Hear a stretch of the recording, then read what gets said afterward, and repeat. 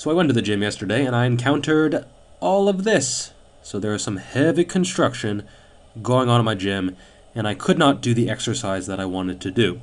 And this got me thinking, out of the hundreds and possibly thousands of hours that I have listened to YouTube fitness videos, I have never heard someone talk about this.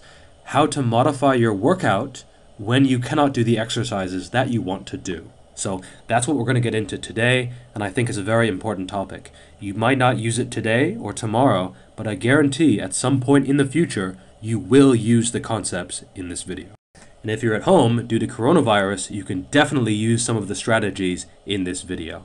So I went into the gym, and I could only find a bar and 80 kilos worth of plates. Now the plan had been to squat heavy and sumo deadlift heavy. For me, a sumo deadlift heavy is like 150 to 160 kilos, but with only 100 kilos, I had to modify the movement in order to still get a stimulus.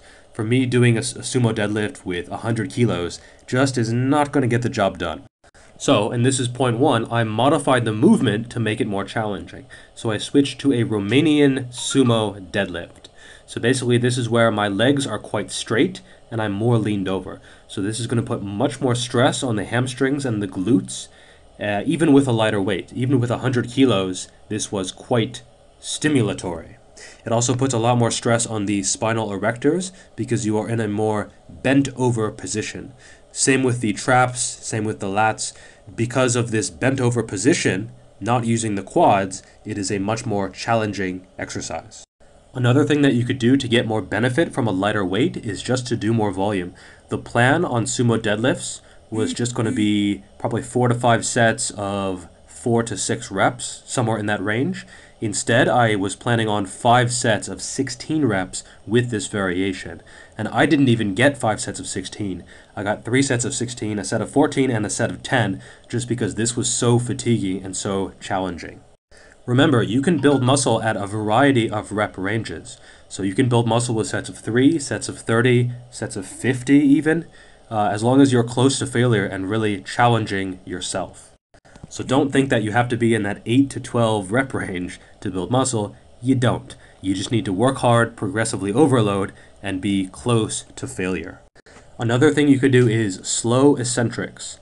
So if I'm deadlifting normally, I don't really control the eccentric. I basically just let it down. But because there were workers nearby and some were actually sleeping on the floor, I didn't want to make a ton of noise. So I controlled the eccentric, I didn't bang the weights off of the floors, and this is really, really good for muscle growth. Yeah, it's also polite, but it's also really good for growth because you are stretching that muscle and causing micro tears, which causes the muscle to grow back bigger and stronger. In fact, the eccentric, I would say, is actually more important than the concentric.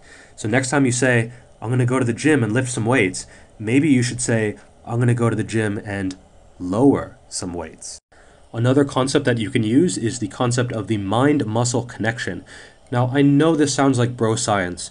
This sounds like the most bro science thing I've ever heard, but it's a real thing, and it is absolutely backed by science in many, many studies, which I will link in the description. This is where knowing your body and knowing your anatomy is crucial. If you don't know what muscles an exercise is working, you can't really focus on those muscles because you really have no idea what you're doing. So when I'm doing this exercise, I'm focusing on sitting my hips back and getting a stretch in my adductors and in my hamstrings. And you can see this in this case. I'm really trying to open up the hips, open your taint, as Ed Cohen says. And this can make the exercise much, much more effective. And it's really training the prime movers for the deadlift. And this was my last set. You can really see me struggling even with this baby weight. This is like just above body weight on a deadlift. And this is about 50% of my 1 rep max. And it's still extremely difficult because of all the factors that I mentioned. Another thing you can try to do is be explosive. So I couldn't barbell back squat. There was no squat rack in this gym. And so instead I did these dumbbell jump squats. And they're not very explosive because I'm tired from the deadlifts and also because I'm white. But still, even me trying to jump high is activating more motor units and more muscle fibers than just a normal squat. Another thing you can do is a back extension. This doesn't take a huge amount of weight. This is like 30 kilos, and yet it is still very challenging because the leverages are not as favorable. Another thing you could do is supersets. So this is when you do one exercise and then without resting, you do another exercise. Normally, I don't really like these just because I like to have quality with all of my sets. But if you are limited in equipment or limited in weight, I think this is a viable strategy to try to get more work done in less time and try to reach a higher level of fatigue, which could stimulate the gains. One thing to keep in mind is that when you're switching out exercises, not all exercises are equal in terms of stress. So a leg extension is not the same as a squat. They both do work the quads, but the stress is going to be a much more stressful exercise. And this is not just because the squat works, the hamstrings, the glutes, the core, the lower back, the traps, the arms a little bit. No. A lot of this is just due to the inherent mechanics of the exercise. So when you're doing a squat, it actually puts a stretch on all of these muscles. Whereas when you're doing a leg extension, it doesn't really do any kind of stretch. There's no real eccentric to the motion. It's really just a contraction. And so it's a good pumping movement, but it's not really going to cause as much stress and stretch and damage to the muscle. All right, this was today, day 2, and I thought I would go in and I would bench press and I would do pull-ups, and there was no bench and there was no pull-up stand. So instead I hit up some rows, I hit up some machines, and this is just something you have to deal with sometimes. If you go into the gym and you really want to do something, but you can't, sometimes you just have to say, okay, I won't do this today. I'm going to do something else. And almost always, doing that something else is going to be much more effective than doing nothing. In almost every case, I would say 95% of cases or more, doing something is going to be much better than just going home. So I actually didn't have a bench to do shoulder presses, so I actually put my camera there and then I sat here and I did shoulder presses like that. And, sometimes you have to improvise, you have to adapt, you have to overcome. And, even if something is not an ideal situation, just getting in there and giving it your best shot and putting in an honest effort can really make a big difference to your long-term progress. If you have a handful of workouts every year that you would have skipped otherwise, but instead you find a way to keep doing them, that can make a really, really big difference in your long-term progress. So here I'm hitting up a machine shoulder press and I'm doing a drop set. This is actually like a triple or a quadruple or a quintuple drop set. I've lost count. I think I started with 70 kilos and I dropped 10, 10, 10, 10, 10, 10, and I ended up with just 20 kilos that I was lifting. And as you can see, I'm pretty much going to failure or pretty close to failure with all of these reps. And so when you're going close to failure for like a minute straight, that is a massive hypertrophic stimulus. It might not be that good for strength, but in terms of size, this really will get you some impressive results. When it comes to drop sets, I would recommend about 15 to 30% for each drop. If it's less than 15%, if you're only dropping the weight by about 10%, that's really not that big of a difference, so you might not even feel it. On the other hand, if you drop more than 30%, that drop is so big. If you drop from like 100 kilos to 60 kilos, that is such a big drop that it's just too much. So you go from a heavy weight to a lightweight and you're just, pumping out reps way too easily. So I would say 15 to 30% per drop is going to be the most effective. And the most important thing is to keep pushing the entire time. So you want to keep pushing and pushing and pushing as much as you can, as hard as you can, the entire time. Another very, very important thing to keep in mind is that if you're swapping two movements, they should be within the same movement pattern. So if you swap a hinge for a hinge, that's okay. If you swap a hinge for a press, not okay. So if you're trying to swap a deadlift for a push press, those really are two completely different movements and you're getting a completely different stimulus. So it's not really interchangeable at all. There are some exceptions though. You can swap a hinge for a squat, and in some cases the stimulus is pretty similar. You can swap a pull, a vertical pulling exercise like a pull down or a pull up, that kind of thing. You can swap those for a row, and they're working pretty similar muscles. They're both working the back, the biceps, the forearms. You can swap a push for a press, and those are also pretty similar. So a bench press and an overhead press, yes, the bench press is working the chest a lot more, but still they're both working the shoulders, they're both working the triceps, and they're an overall pretty similar movement pattern. So hinge squat, pull row, push, and press, those are somewhat interchangeable. Not 100% interchangeable, but they're pretty close. One important thing to keep in mind though is that not all exercises are equal. As I said before, a normal sumo deadlift is generally still going to be more stressful than a sumo Romanian deadlift, just because you are using more weight and it's using the quads a lot more. So anything where you use more muscle is generally going to be more fatiguing. However, one thing to keep in mind is that not all exercises are created equal.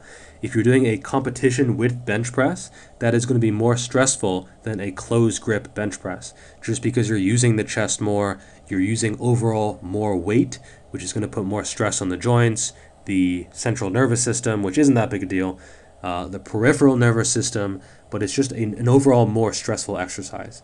A sumo deadlift is going to be overall more stressful than a sumo RDL, just because it's using the quads, it's using more weight, it's testing the grip a little bit more, and it's an overall more stressful exercise. Now, that's not to say that heavier is always more stressful. I could probably do a 200 kilo calf raise, but if I tried a 200 kilo deadlift right now, that would be extremely stressful on my body. So it's not always the case that more weight is more stressful. You really do have to play it by ear.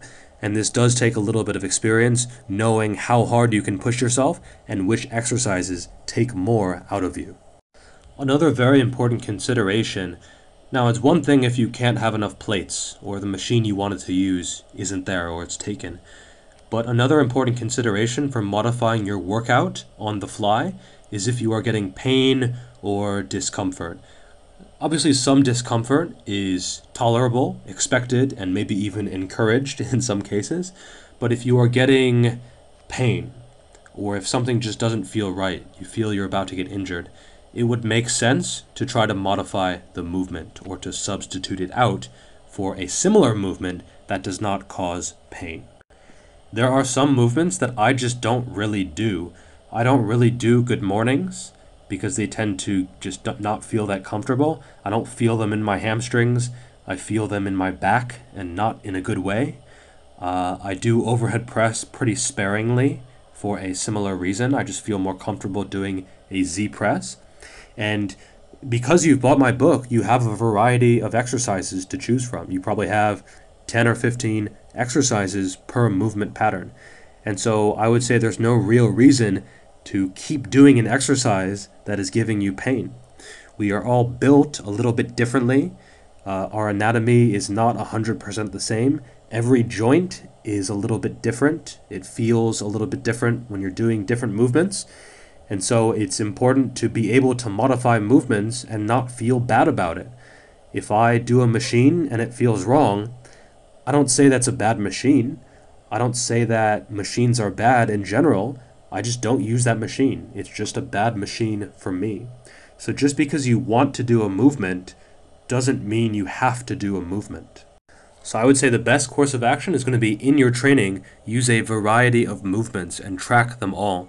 That way, if you go to the gym and you can't do one of them, just do a different movement. Very simple. If you're not feeling a particular movement or you're a little bit less comfortable with that movement, you can just switch to something else that you know is right for you.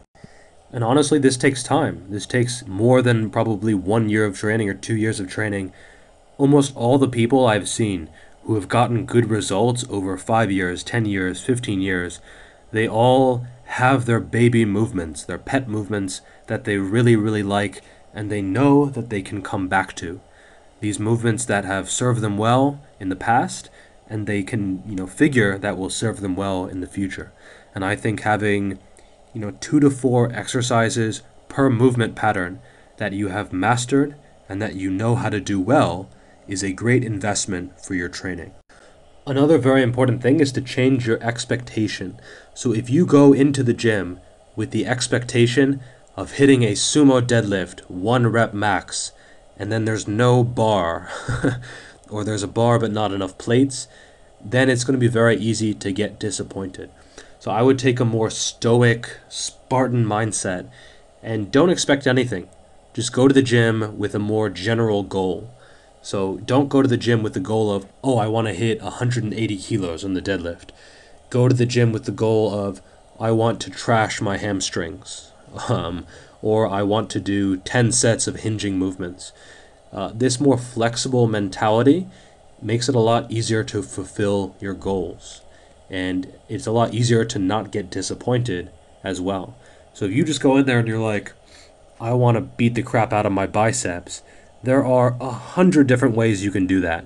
There are dozens of exercises combined with dozens of high-intensity techniques, and you don't need that much equipment. In fact, you probably don't need any equipment if you have a more general goal. But if you have a very specific goal, it's just so easy to not have that specific piece of equipment. Especially like if you're traveling, if you go to a hotel gym, you shouldn't have any expectations because most hotel gyms kind of suck. So that's where just that little change in your expectation can have a huge difference in your results. Because just by that little mental change, you can guarantee that you always get a good workout. I have never had a disappointing workout in the past 1 or 2 years, just because I have a more general mindset, a more general approach to my training. So if you made it to the end of the video, you are a hardcore fan.